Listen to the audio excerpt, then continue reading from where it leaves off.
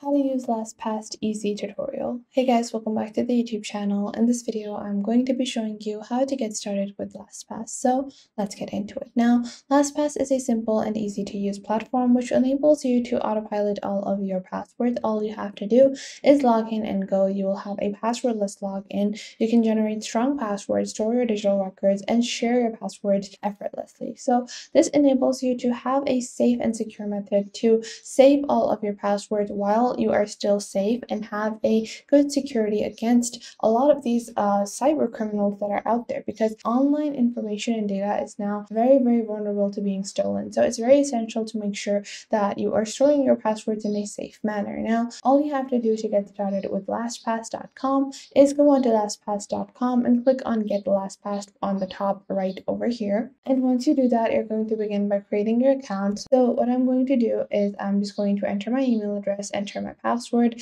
and then I'm going to confirm my master password. And now after you've entered your email address and your password, you're going to click on sign up. It's free on the bottom over here. And there are just certain requirements you have to fulfill for your password as well. And then after that, once you've done that, all you have to do is click on install LastPass. So LastPass will be installed into your browser. You're going to click on add extension over here. So we're just waiting for LastPass to be downloaded onto our browser. So now LastPass has been added in our Chrome extensions. Now you can see this will open up the LastPass homepage where you can get started with your password savings. So you will see on your left, you have a collapsible navigation panel, and in your navigation panel, you can open this up. You have your home page, which is your all items page. Then you have your password page. You have notes you can add over here, which is a form of having secure notes. Let's say if you want to note down some password for some company or business, or there's some key code that you need to remember, then you can store all that data and information over here in a secure manner.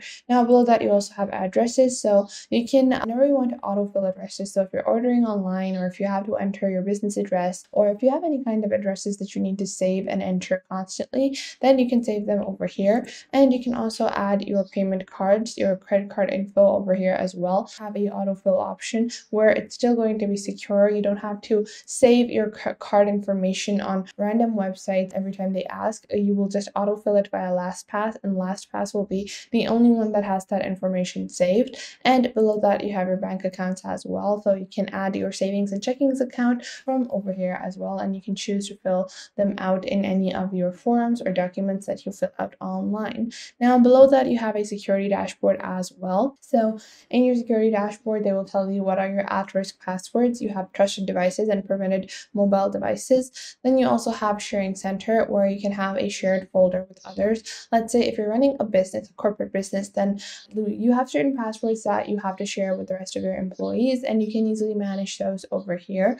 Then you also have emergency access, where you can add people you trust or people who trust me, and you can see the people that have set you as your emergency contact, or the people that you're going to set as your emergency contact, because let's say you forget your master password in any bad situation, then you will have someone else that can recover your account for you. Below that, you have your account settings, where you can have your account settings, all of the basic details like your number and all that. Then you also have passwordless options. You have multi-factor options, mobile devices, never URLs, such as, like, let's say you want to turn off LastPass on a specific device. Let's say you don't want to ever use LastPass on Wish or on AliExpress. So whenever you're shopping from there, you don't want to maybe purchase items from a specific credit card. So you can add that never URL function over here as well. Now below that, you have your advanced options, where you have different import, export, and security options. Now to get started, let's say we have our basic account, and we're going to click on password over here, and you can choose either two options. You can choose to import many passwords at once to LastPass, or you can add items one by one. So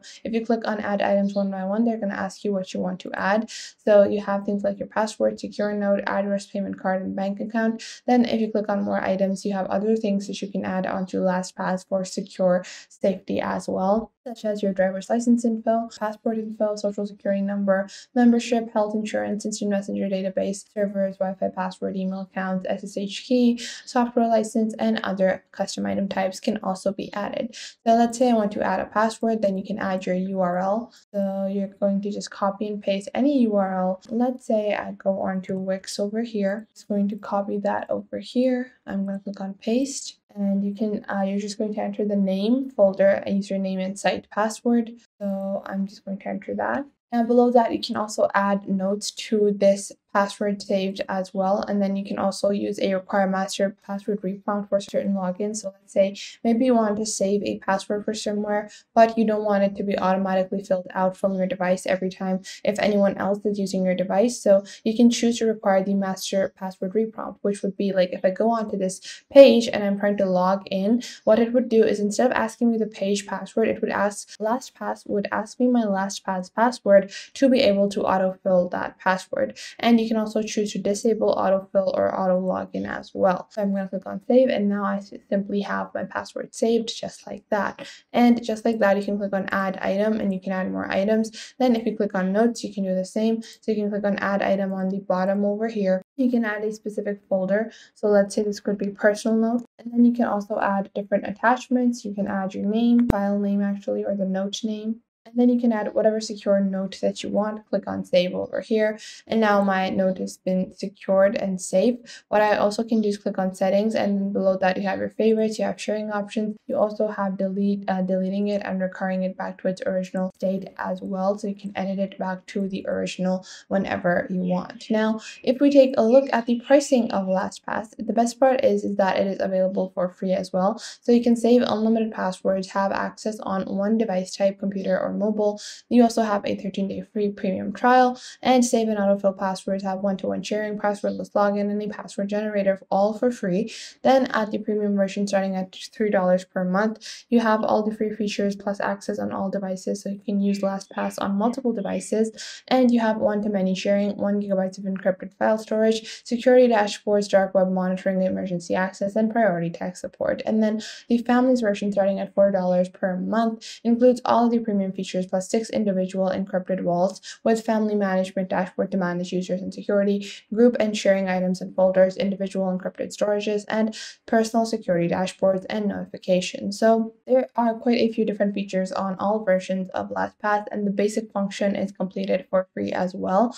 I would definitely recommend that you should use LastPass as a extension like I have over here. So you're going to see on your Chrome bar, if you click on this puzzle icon on your top right, you can pin this over here, and then whenever you click on LastPass, this will be the extension, and you can click on open my vault, you can click on recently used, add items, generate secure password. So if you're signing up for a new website, then you can choose to generate a new password like this and then copy and paste it, and then it would save this password onto your LastPass account as well. And you also have your all items where you can fill out a different information from here as well. So that was it for today. I hope you guys found this video helpful. Make sure to leave a like and subscribe to our YouTube channel, and I will catch you guys in the next video.